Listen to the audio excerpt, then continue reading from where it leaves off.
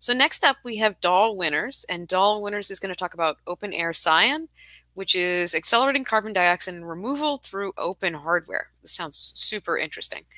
Dahl, I'll turn it over to you. You ready to go? We can see you and hear you, so you're good to go. Excellent. Wonderful. I'm ready to go. I am going to share my screen and get us set. Okay. Here we are. Let's see. All right. Everyone can see this perfectly? Great.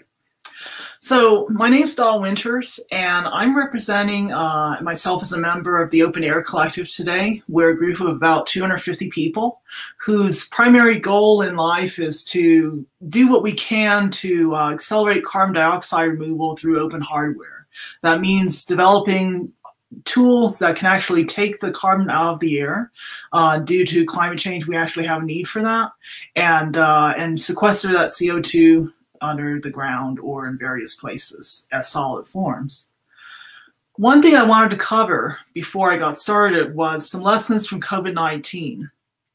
We have gone over several instances today about COVID-19 at the Open Hardware Summit. And one of the things that really impacts me is that the community needs to act quickly and decisively when a problem presents itself to avoid the worst possible outcomes.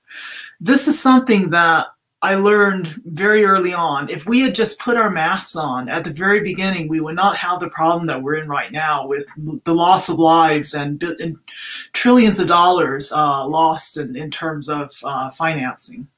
If we had just acted quickly and decisively when the problem presents itself, and the problem I'm talking about today in this talk is climate change. As far as how to deal with climate change, of course, we need to reduce our CO2 emissions, but we also have to remove the CO2 that's already in the air that we have put there over the course of 100 years. We put it into the air. This is how we take it back out fast enough.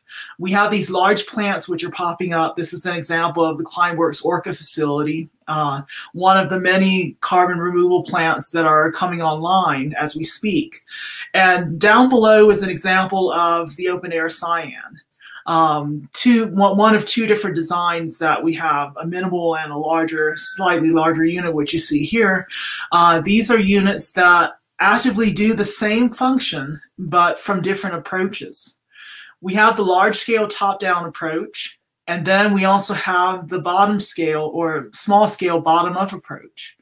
Both of these might intersect in the middle. They might each do their own amounts of work, but we need both approaches in the fight against climate change. And so today I'm going to present to you why open hardware is so important in this fight against climate change. First, it's faster to iterate by crowdsourcing ideas for modifications. You can have a big plant that goes online that takes several years to get the amount of capital, the amount of funding needed to put that plant online. But a small unit that can have an equal impact to a large unit, if there's many of them, can have a quicker iteration time. It can be improved, it can be modified at a much faster rate than these larger units. And so many small units can have an equal impact to a larger unit. You also have the concept of distributed computing versus a supercomputer. We all know that supercomputers can do a wonderful job, but we also need to have, there's also a place for smaller machines that each collectively do a portion of the task and then yield a larger result. And then out of many, there's one. I think that's the same in our dollar bills or coins or so. E pluribus unum, out of many, one. We can actually have a solution to climate change, one of many solutions, if we harness the power of open hardware. I'd like to add that the open hardware approach to carbon removal has been pioneered by OpenAir members as well as the University of Michigan's Global CO2 Initiative Undergraduate Association. They have a wonderful initiative there. You should go and check out their website. They have students which are developing these Cyan units, several of them as we speak. They have been testing them and producing outputs and helping us to actually perform some near miracles in terms of getting carbon dioxide removed. They actually, I'll present that. We can't. We can see the window with the slides, but they're not actually being shown. You might want to change it. Oh, the slides are not actually being shown? Yeah. Oh no. Okay. We can see your window. Just try again. I think if you have multiple windows, the wrong one's being shown. Okay. Has this been going on for the entire time? Yeah, for a second here. Oh, too bad. Okay, let me try this again. I'm going to share the screen and see if I can get, let's see, this one. If I share the entire screen, maybe this will work. I'm going to try to share the entire screen and then make this larger. Okay, wonderful. Can you guys see this now? Yeah, direct air carbon capture, and there's a molecule Perfect. and some trees. Cool. Perfect, yes, okay. Sorry about that. So yeah, no worries. I think I've been, you could all hear me, so I won't go back over the slides because there's plenty to cover, but I wanted to get started with direct air carbon capture and introduce the concept of the original direct air carbon capture unit, the original DAC units, are actually photosynthetic organisms. They're known as plants and cyanobacteria.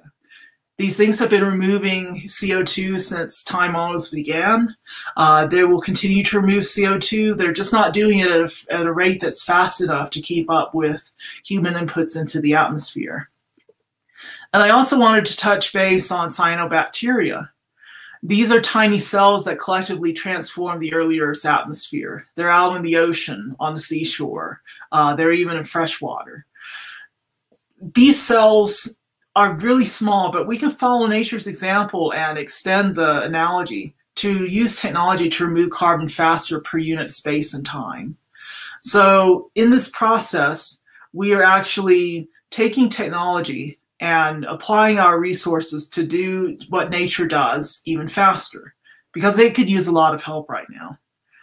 So we want to introduce OpenAir Cyan.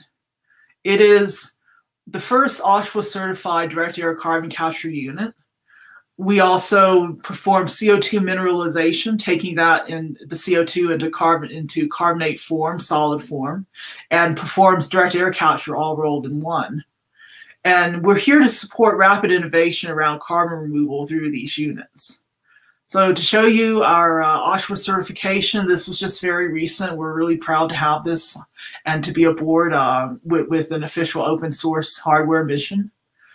And this is what the unit looks like and how this works. You have CO2 plus some input material that gets humidified. That input material is calcium hydroxide. A fan and an air pump push that material through the CO2 through the material, and then you get an output which is solid form. You can remove CO2 directly from the air at home or school, weigh your material before and after, and then apply a conversion factor to get the amount of CO2 captured. This is something you can't easily do with a unit that is water-based. This is still water-based, but we mostly have a powder that we use. And we wet that powder, humidify it to get the CO2 running through. So documentation and instructions are located on this GitHub site. This is our official page for anything related to Cyan documentation. We have the wiki, which walks you through the assembly process. The parts lists are included here on the front folder.